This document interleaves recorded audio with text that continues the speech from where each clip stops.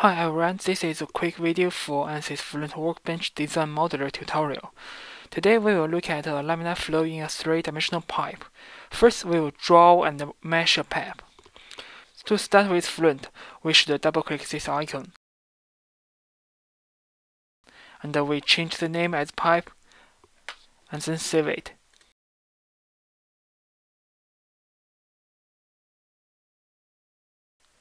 We input the file name as ANSYS Fluent Laminar, then save it.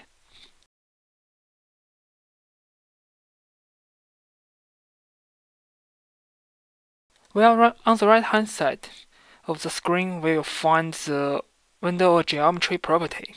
If you cannot see this property window, please just right-click the geometry cell and select the property. In the geometry property, we should make sure that the analysis type is three-dimensional, and then we leave other values as default. And next, we just double-click the geometry cell and we will open the design modeler. Since we will draw the sketch on the XY plane, so we just left-click the XY plane in the tree outline and right-click in the graphic windows.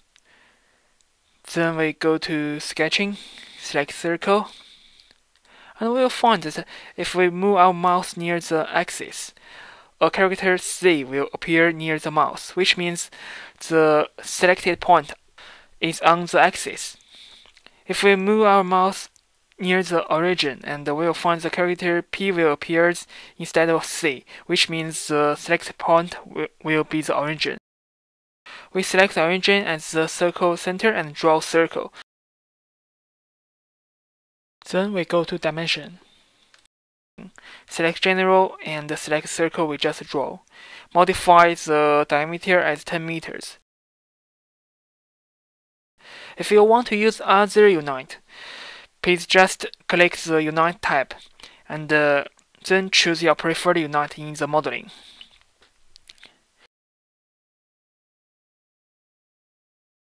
Then we click the ball on the right bottom to have an isometric view.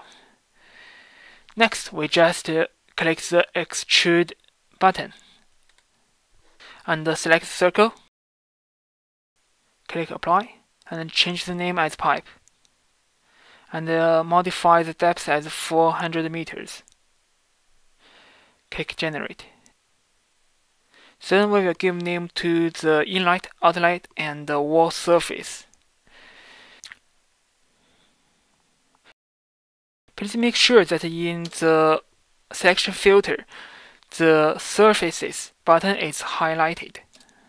We just choose the wall surface and right-click it and select the name selection.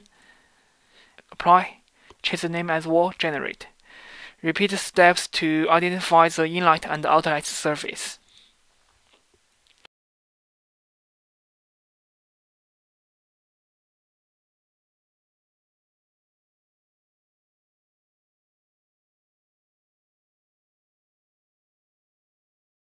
Then we have finished the work in the geometry, and we close the design modeler. And we will find that the question mark in the geometry cell has been replaced by a check mark. And then we double-click the mesh, and we will open meshing.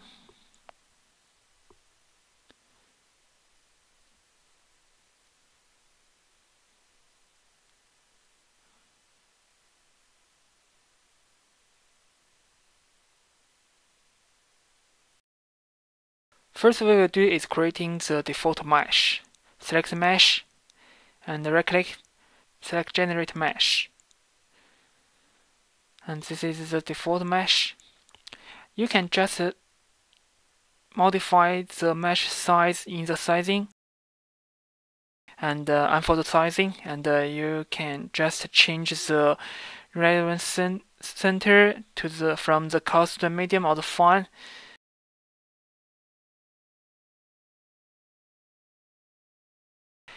Here we will show three different meshing methods: the Tetrahedron Method, the Hexagon Method, and the Prism Method. First, we click the Mesh Control button and select the method. Choose the body and apply.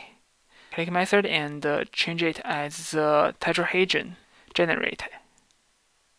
And check it.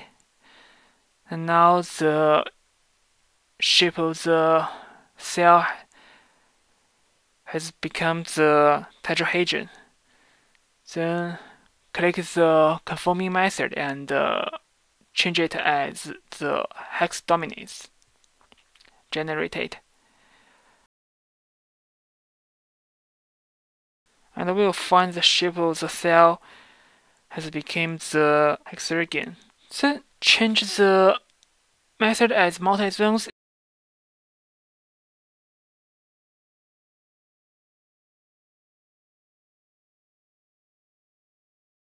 and change the mapped mesh type as the prism. Here we use the uniform surface mesh method, and we just change the sweep element size as 1.0 and generate. Well, find that the mesh has become a rectangle, so the problem may be caused by the sizing. So we just choose sizing and make sure that the selection filter is edge. Then select the circle and apply, and change the type as number of divisions, and number of divisions is 48. Generate.